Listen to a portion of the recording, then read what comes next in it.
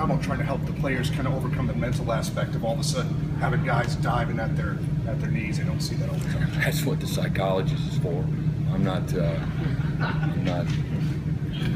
for that, but yeah, you got to be fearless and you got to be physical. You can't play on your heels, in this game and be successful. And this is a big part of it. You got to, you have to attack cut blocks like they're attacking you. You got to attack them back in the same manner, with technique, and stay aggressive. And they're hopeful that, by the third and fourth quarter, guys are tired of getting cut and just come a little bit slower. And, on our side, we're hopeful that, they're tired of not making the cut block, and we're physically bringing it to them as well. And they're tired of going after us. So, they get a lot of games into the second half, and it's a ball game, late into the second half, and that's a big part of their success. Coming out of fall camp, going into game week, how many corners do you want to rotate? I don't know. Rotate, I just hope we got 2. I'll be very honest, I'm not real concerned. We have a depth chart.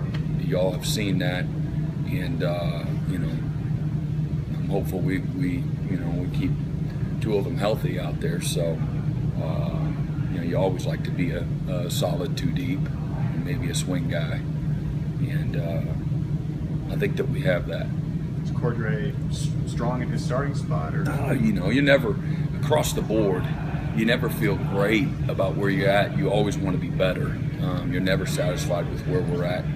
I think this time of the year there's a lot of unknowns, and certainly you have your you wish you had another week of fall camp to iron some things out and get some guys better, but that's kind of what the season's for, and that you're hopeful that wherever you start, you finish a heck of a lot better by the end of the year.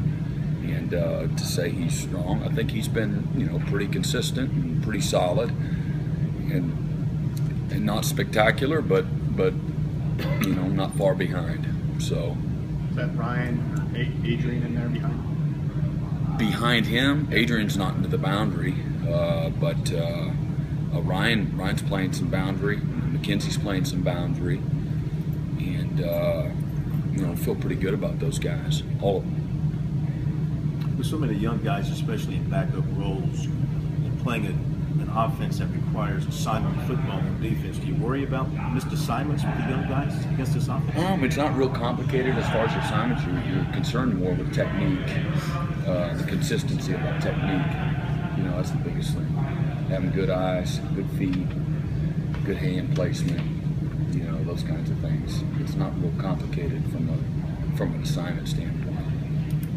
Just technique, doing their job, not trying to guess, tackle the dive, play the trap, stay on your feet, those kinds of things. Coach, Death Valley crowd is usually an advantage for the defense. When you're facing an opponent like Wofford or Georgia Tech, where it's as much about concentration and discipline as it is adrenaline, I don't want to say is it a detriment, but is it less of an advantage for games like that? Oh, I think anytime you got the home crowd screaming and yelling in somebody's ear, it can be good, but they're only going to scream and yell if you're doing something well. So if we're not playing very good, it's going to be pretty quiet in Death Valley. So careful what you wish for, and so you're hopeful that by the time we get to game time, our guys they can tune everything out and just play the game. That's what really good players do, and good units do.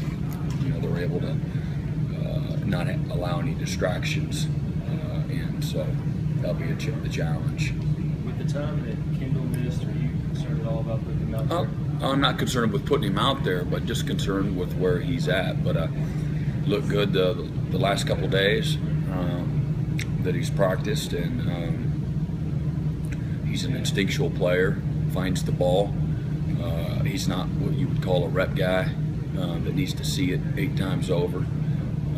So that's he's advantage, and we did a good job, or our training staff, of keeping him in shape as well, all the while. So I think he'll be fine. Where's Wilkins in his development going into his first game? I think Christian is he's ready to play and play winning football. He's going to have some growing pains. You're not going to whoever the bell cow 3 technique in the NFL is, and that's not him yet, and that's unfair to put him there. But Christian is ahead of the curve in his transition and his development, but he's got a ton to learn. He's going to make mistakes along the way, and he'll improve and grow from those based on what we've seen. And a year from now, he's going to have a ton of experience and a lot more functional strength to him. He had almost 4 months. He had a wrist surgery, and he was really out of the weight room pushing heavy weights for almost 4 months prior to getting here in the summer. So that part of him hasn't developed yet. And like I said, he's got a lot to learn. Experience is everything, and but we're awfully excited about his continued progress, and again, where he's at. First game will be a lot different than where he's at game 9, game 10.